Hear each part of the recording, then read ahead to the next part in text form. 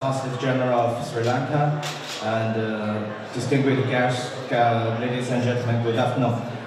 It is my great pleasure to be here to attend this wonderful opening ceremony of the 2018 International Tea Festival.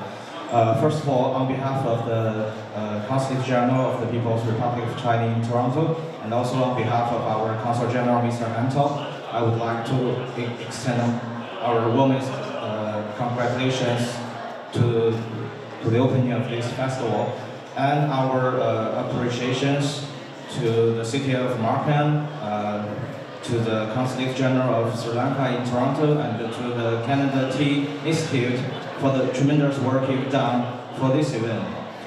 As you may know, the culture of tea can be traced back into the ancient times in China, and drinking and tasting tea is an integral part of the daily life of the Chinese people. And also China is the biggest producer of tea in the world now. Also, the culture of tea can play a very important role to the cultural and the people-to-people exchange between China and Canada. And with the holding of this festival, I firmly believe that this will further promote this kind of exchange, and to help the Canadian people to have a better understanding of the Chinese tea culture and the Chinese culture as a whole.